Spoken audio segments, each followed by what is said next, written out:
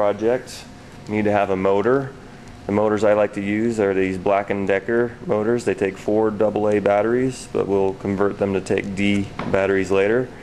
The best place to get them so far is at Walmart, and they're $8.88. We need to tear them apart and rewire them and make them better for the BattleBots. I like this particular brand because of the easiness to take them apart. All you have to do is get a scratch awl, pull out that pin right there, and then the whole thing just comes right apart. Here's the motors in this section, and then all the gears are inside here. What we have inside is what we call a planetary gear system. If you look inside, those gears circle around. If you look really closely, there's another set of 3 gears down below also, reducing the gear. So we have a really high speed, low torque motor going down to low speed but high torque. I like the planetary gear system because there's always 3 teeth in contact rather than just one in a simple gear train. What we need to do next is to remove the battery section, like that. We won't use that, so that can be thrown away. And then all we have to do is just crack open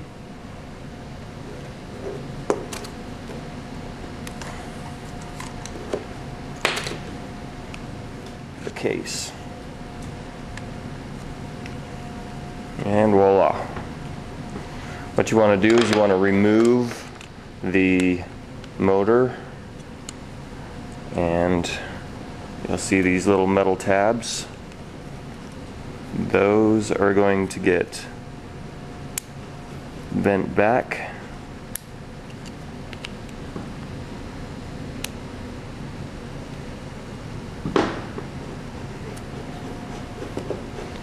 You'll then remove the whole switch mechanism. That's going to be trash. Then you have left over the motor with the 2 tabs. Alright, so I got here about 10 inches of speaker wire, which you can separate.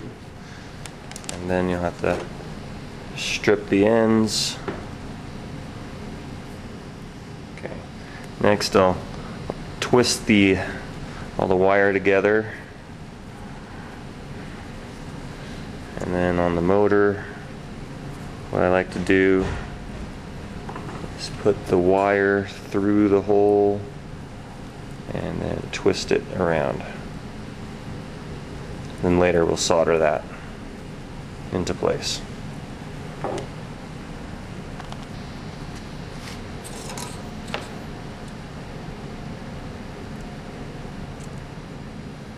After it's been soldered, then I like to put it back together so that the wires are coming out the holes where the switches were. So I'll bend those up and around like so.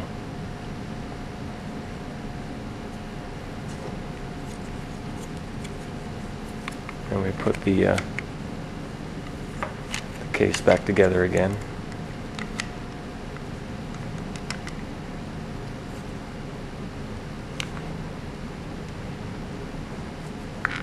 Voila, and we are good to go. The next step I like to do, I like to actually cut them down. Right here there's the warning and the information stuff here.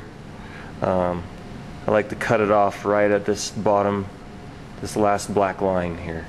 So I'll take that to the bandsaw and I'll cut that off.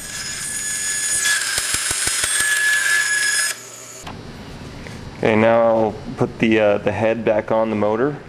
Notice that there are 2 posts there, and there are 2 grooves here. Make sure those line up with each other. and that the holes line up with each other. And also sometimes the gear of this motor has a hard time fitting in the middle of the 3 gears there, and you kind of have to twist them around a little bit as you're putting it on in order to get it to go back together again. So it takes a little bit of tweaking to get that on just right. After that's on, then you got to put the pin back in. Don't forget to put the plate in as well. So there's this plate that you got to put back in, and then you can put it all okay. After everything's put back together, you should have the wires off of each side. Those will be how you get the power to the motor, and all you have to do is find some way to remote control the power to the motors and get forward and reverse. You need 2 of these per BattleBot.